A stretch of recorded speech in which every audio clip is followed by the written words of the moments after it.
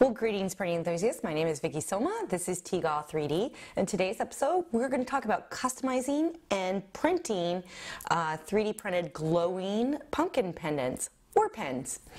So this was actually my first model that I ever put up on Thingiverse, and what I was trying to do was have something small and Halloweeny for kids at craft shows. And so I did these little pumpkin pendants or pens. You could put a pen back on the back, or you can put a string through the little vine loop-de-loop to make it a quick little necklace. And I do print this in 3 colors. This one is actually black, and then GlowFill, and then orange. And this one is just a little bit of a variation. It's green, GlowFill, and orange. And the idea here is the GlowFill shows through where we cut out in the orange, and so their faces will glow in the dark. With the actual printing of these in the multiple colors, I do use multiple processes in Simplify3D. And the way I run these as 3 separate prints. So I would do a print that goes from the beginning of the print to the beginning of the model to the 1.5 millimeter mark, and then that print stops. And on my own time, I could go ahead and do my filament switch. Then I would start a second print, the GlowFill, which just happens to start at the 1.5 millimeter mark, and it goes for another 1 millimeter. Then I start a third print. So these are 3 separate prints, just the slicer knows where it's going to be starting the print process. In this case, these models are quite flat, so I have the ability to run these as just normal prints. My printer has enough room to home its accesses and do its usual startup procedures like moving the nozzle off the bed and oozing some filament. Because this model's flat, I can get away with that. If I was doing something taller, like my multicolored gazebos, then I would be doing some more customization of my processes. I would be fine-tuning my startup scripts and my ending scripts. So up on Thingiverse, I do have about 6 face variations for you to choose from, but part of the fun of 3D printing is customizing things. So I also have a template model out there. So even if you're not really into modeling or you haven't even given it a shot yet, it would be pretty easy to customize this in TinkerCAD, which is free. So I thought I would go ahead and walk through that. So the first thing you want to do is go to this object on Thingiverse, and you want to go ahead and download it. If you go under Thing Files, you'll see down here there is a template that you can download. Alright, in TinkerCAD, over on this right-hand side, there's an import section. You want to go ahead and browse to the file you downloaded. And actually, I should have done this a little earlier because I have a lot of downloads. It's going to take a second or 2 to load up.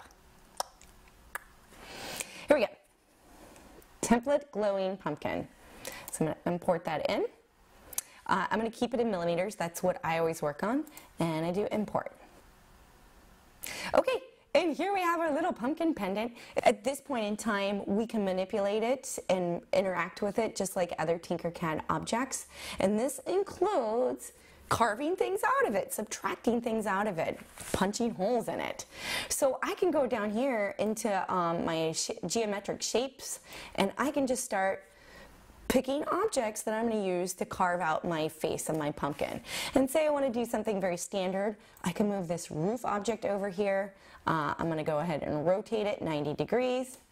I can scale it as I see fit. And it doesn't matter how tall it is because we're going to talk about that in a second.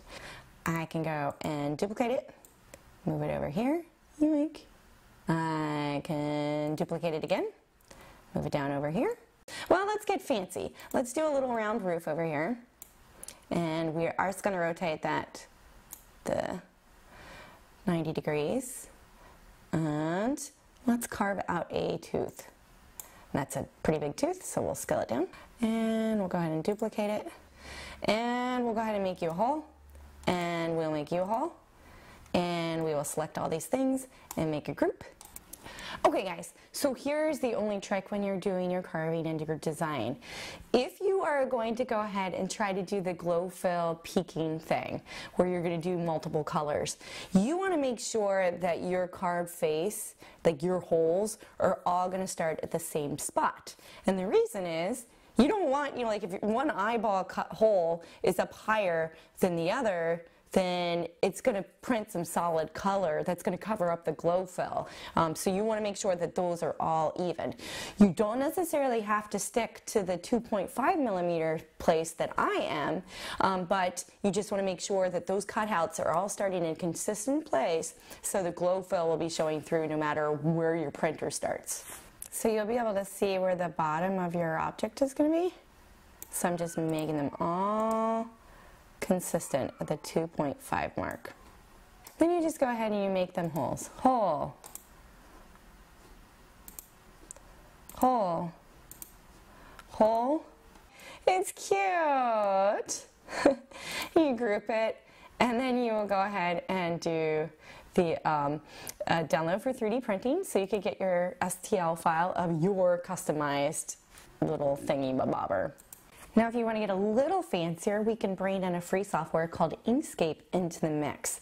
And what you can do is you can open up a graphics program and make a little drawing of what you want for your face. Or you can even grab like a sheet of paper and a dark Sharpie and draw the face really, really dark with what you want. Once you make it into a nice black and white image, we can open up Inkscape. So open up Inkscape, and it is extensive. There's a lot of stuff going on there, and a lot of it, I don't know what it does yet. I'm just gonna walk you through my steps, and I'll also put a link to a blog post down below where you can learn a little bit more. But your first step is you're gonna open up your image or your drawing that you've done of your face. So I'll go to File, Open. I'm gonna pick a little face that I drew up really quick in Microsoft Paint.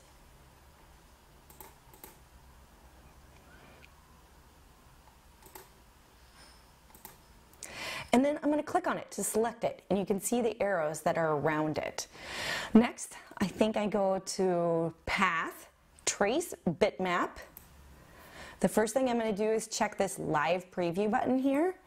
And then I typically play around with these little settings. I think more often than not I use the brightness cutoff. And you just play around until things look okay, and I will go ahead and say all right. At this point, it looks like nothing happened, but there's actually two of your objects here. The one that you imported in and the one that's your traced bitmap. So I keep my new traced bitmap selected, and I go to File, and I do Save As. And I'm going to not save it as an Inkscape SVG, I'm going to save it as a plain SVG, and that stands for Scalable Vectors Graphic. Okay.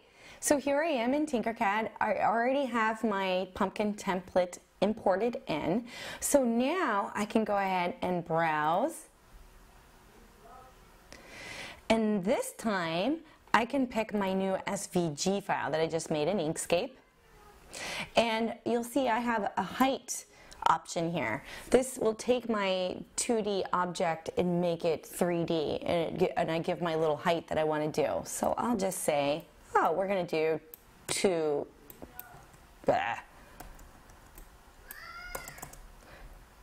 millimeters. And I import it in. And as you can see, it is quite large. So I'm going to go ahead and scale it down.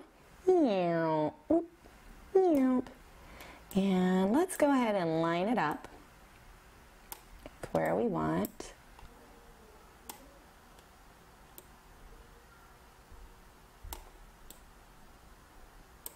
You know what? I think I'm going to make it a little bit bigger height-wise. Oh, that's it. There we go. Just a little more room to work with. Okay, and when I'm satisfied, you know what I do? I make it a hole. And I select them both. And I group it.